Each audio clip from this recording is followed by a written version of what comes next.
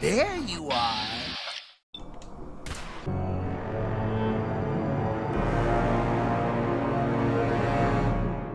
So today we're back on the 240, and I actually just want to step away from the whole MOT failure craziness in this video because I'm actually waiting for the parts. So I'm going to wait for them to arrive and then we'll get started with that stuff.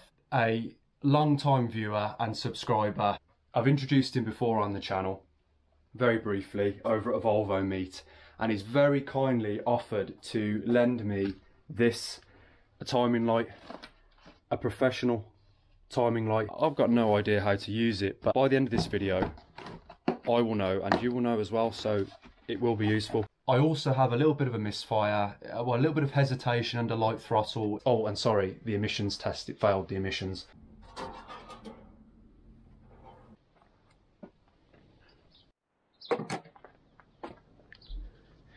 So this one goes onto the minus connection on the ignition coil, if yours has it.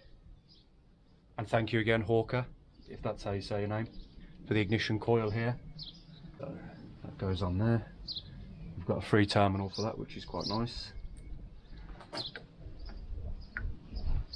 And then lastly, this one has to go to the number 1 cylinder ignition lead.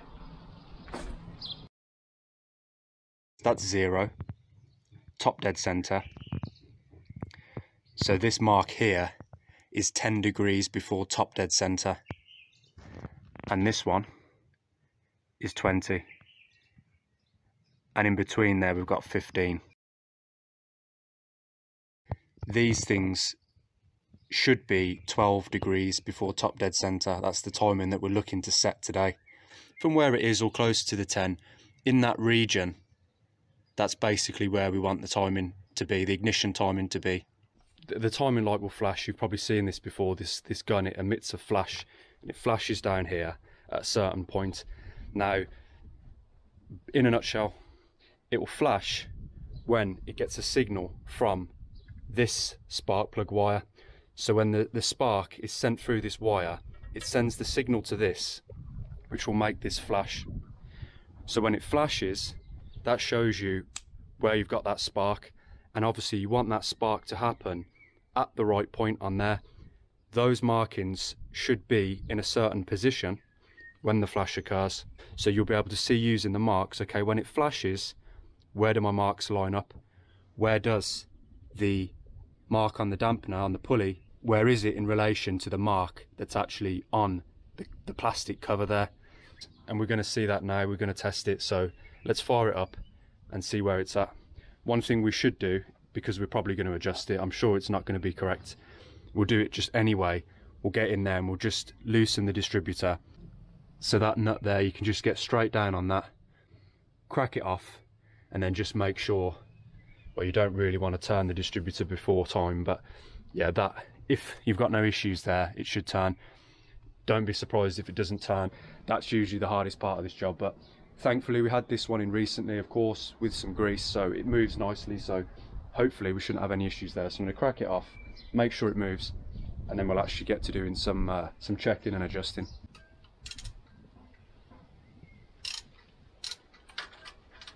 So that's that cracked off.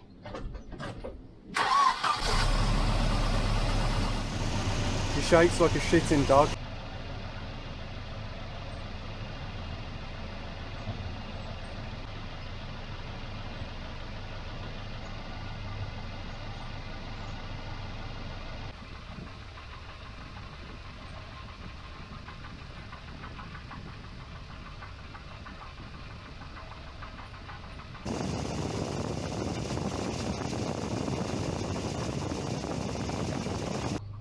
So you can see it flashes at a certain point when number 1 spark plug would fire, or when that signal is sent through that lead. When that happens, that shows at what point, what position your engine is in. So that shows you how many degrees before top dead center you actually are. And in this case, obviously we're not many at all. We should be 10 to 12, maybe even 14 at the most, but we're actually way under. So we need to have a little tweak with the distributor and just see if we can get it a little bit closer.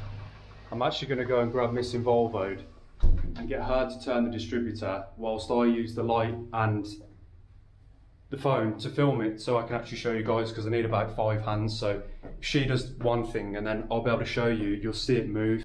So I've done the mark in a way so there's kind of like 2 white lines either side of the indentation, so it should highlight where the mark is. So I've got my glamorous assistant here now, who you probably haven't seen for a few videos.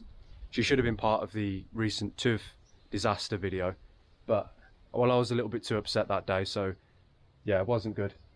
No, but most of you understood and agreed, so yeah, made me feel a little bit better.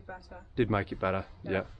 So anyway, so what we're going to do, because I'm doing this just so I can make a better picture of the timing so you can see it, so what I need you to do, if you don't mind, is turn this from the other side. So you'll stand here and turn this ever so slightly, just a little bit to the left and a little bit to the right. It's not loose at the moment, I need to loosen it again. Yeah. It's nice and warm. Yeah. What are you going to do whilst I'm twisting? I'm going to film something at the front. So like this? Don't move it too much. Less, so just like this.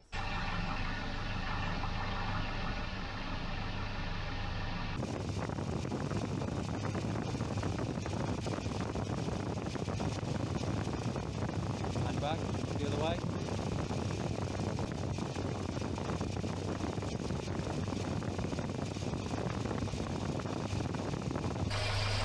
It's like a secret code. A secret code? Yeah. Yeah. Thank you for your help. Welcome. She's very big, as you can tell. Just stepping away from the car for a moment, because I don't know if you can hear it, but they can hear it in the next town. She's got such loud piston slap, it's hard to even talk over it, I have to shout. So we think we're about 12, so you can actually set the tool to be at 12, then it will flash when it's at 0 on the car.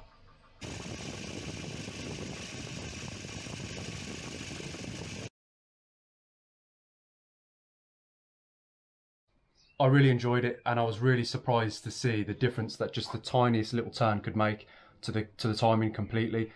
Smallest amount and you're changing by several degrees. So yeah, I'm really glad that I did this.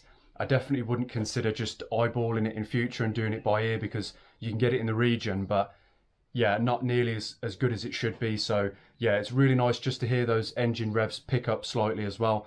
Hopefully it's fixed our sort of slight hesitation under part throttle as well. Coming up, we've got the MOT, or the TÜV repairs on this car, the brakes, the light, the door especially, and yeah, all that fun and games. So I'm looking forward to that. No, I'm not actually. So, but yeah, once the parts arrive, we'll get on with that. So I'll see you then, and thanks for watching. Yeah, that's made a big difference, that has. 5 degrees. No real hesitation. Way less stutter and stumbling and messing around. No ping, from what I can tell. I've tried to get it to ping, but it won't, so pretty happy with that. That's made a huge difference, that has, that little tweak.